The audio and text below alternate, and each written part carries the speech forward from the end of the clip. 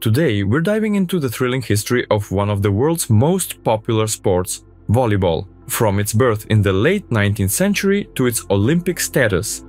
We'll explore all the key moments that have shaped volleyball into what we know and love today. Join us on this time travel adventure. It all started back in 1895 in Massachusetts when William George Morgan, a physical education instructor, came up with a new game. He aimed to combine physical activity and accessibility for folks of all ages.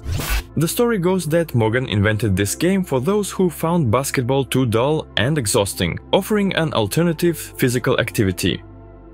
Keep in mind, basketball was only 4 years old at that time and had already bored its new contender. William looked at existing sports and picked out aspects that he believed best suited his purpose. He borrowed the ball from basketball, the net from tennis, and the use of hands from handball. This concoction became volleyball, but it got even more interesting with the introduction of innings borrowed from baseball and later called sets. Morgan was quite fond of tennis, but it required too much equipment. However, he did like the net idea. They raised the net a bit higher than the average man's head, around 2 meters, planning to lob the ball over it. Since there wasn't a specialized ball at that time, Morgan experimented with the basketball's bladder, which was too light, and the basketball itself, which was too heavy. It wasn't until 5 years after the game's invention that the first volleyball was created. And just for laughs, Morgan and Naismith were buddies. William even took advice from the other ball game's creator. Originally, the game was called Mintonette. But a year later, William decided to showcase his game to the public. They used 2 teams of 5 men each. The commission, which included Professor Alfred Halstead, was impressed by the game but not the name. Halstead suggested it looked like the men were volleying the ball back and forth, and thus volleyball was born. The name was 2 words back then, only becoming one, volleyball, in 1952, and now over 1 billion people play volleyball. I've just shared the official version of how this sport came about, but of course there are alternative volleyball origin stories. Some believe American firefighters, bored and looking for entertainment, created the game by batting a ball over a rope between 2 poles. Japanese historians claim this game was known in their land over 3,000 years ago. And 3 centuries BCE, Romans were supposedly playing fistball, a variant of modern volleyball, now popular in Germany. What's truly important isn't so much how volleyball originated, but that it's here now, and we get to enjoy it. Not every volleyball enthusiast knows all the rules and their practical application, let alone those unfamiliar with the sport. Volleyball is one of the most complex sports when it comes to the barrier to entry. Volleyball rules have evolved significantly, and now I'd like to talk about the main changes. Here's a quick rundown of the rules William Morgan used when he first devised the game. A match lasted 9 innings, not sets, each corresponding to the number of players on each side. In one-on-one play, there was 1 series of serves per side. Losing the serve counted as half an inning. Back then, there was no fixed number of players on the court. The original court was about 15 meters by 8, small enough to fit in any school gym. Just a reminder, modern courts are 9 by 18 meters. You could only score points on your serve, similar to today's side-out scoring system. To serve, you had to toss the ball over the net, nothing new there. But you had 2 attempts, like in tennis. There was also a nuance. If you didn't make the net but your teammate held the ball over, it counted as a successful serve. Any touch of the net by the ball was a fault. And if the ball touched the boundary line, it was out. You had to land the ball within the court to score. However, if the ball hit the ceiling or a wall and then came back into play, the rally continued. Significantly, there were no limits on the number of touches to send the ball over the net.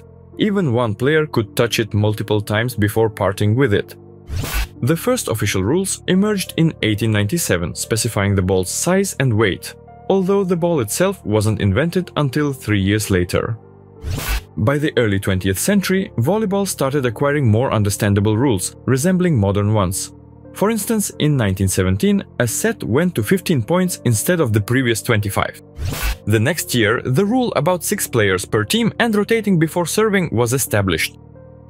Due to the Filipinos who introduced bombs or powerful spikes, rules had to be adapted. Essentially, the Philippines can be considered the forefathers of the strong and aggressive attacks and serves that are now integral to modern volleyball.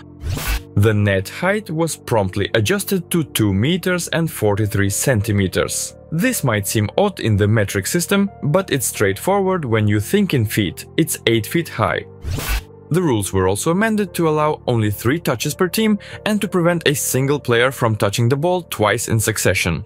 Now, let's briefly walk through the main rule changes over the past century or so. In 1922, the rule that a player must not step on or over the line when serving was introduced.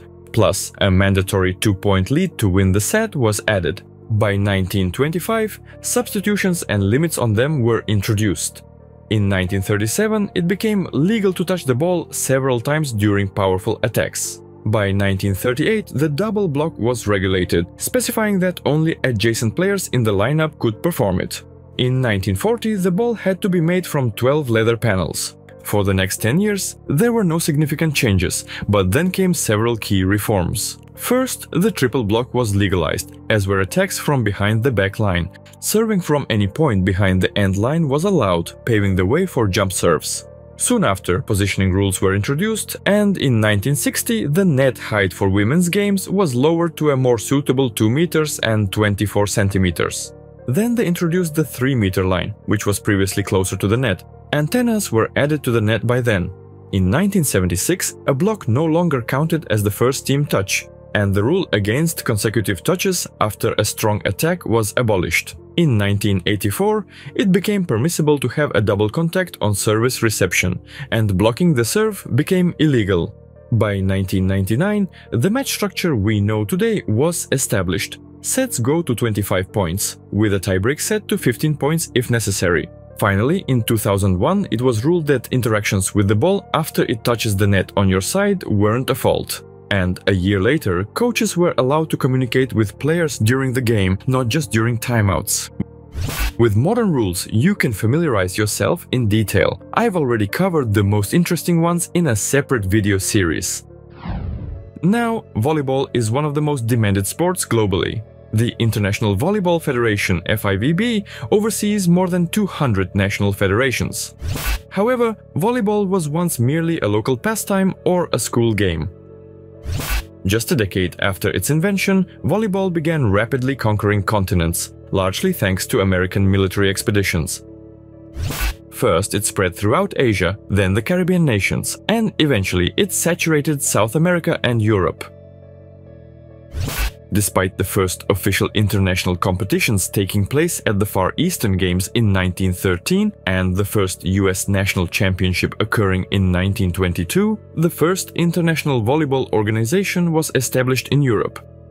In 1924, Czechoslovakia founded the Basketball and Volleyball Union. In the latter half of the 1920s, national federations began appearing, for instance, in Russia, Bulgaria, the USA, and Japan. In 1934, a global sports federation meeting in Stockholm decided to create a technical volleyball commission, which included 13 European countries, 4 Asian and 5 each from South and North America. And only in April 1947 in Paris, the International Volleyball Federation (FIVB) was officially established with the Frenchman Paul Libaud as its president, a position he held for 37 years. From that point on, modern volleyball history was written. The first European Championship took place in Italy in 1948, and the first Men's World Championship was hosted by Czechoslovakia a year later. Women's teams had their chance to compete internationally in 1952 in the USSR. In 1957, volleyball was recognized as an Olympic sport, making its debut in the 1964 Tokyo Olympics. The first Olympic champions were the men's team from the Soviet Union and the women's team from Japan. If you're interested in more detailed histories of major tournaments, just let me know in the comments. Today, volleyball isn't just a sport, it's a spectacle. It has profoundly influenced sports culture worldwide, providing a unique platform for physical strength, strategic thinking, and team collaboration. From modest beginnings in gymnasiums to Olympic arenas, volleyball has become one of the planet's most popular and exciting spectacles. Thanks to everyone who joined me today to celebrate this amazing journey. I hope this video inspires you not just to watch volleyball matches, but perhaps to start playing if you haven't already. And if you're already on this path, don't ever think of quitting. Also, feel free to share your most interesting volleyball-related story in the comments below. I'm sure you have something to share with everyone. And if you're just getting to know this game, check out the video on my channel where I briefly explain how to play volleyball. It's a must-watch. Plus, I strongly urge you to subscribe to my channel because you won't find such a diverse range of volleyball content anywhere else. So hit that red button to stay updated with the new videos. And as always, it was Nick here with you. Love what you do and you'll definitely succeed. See you soon. Bye!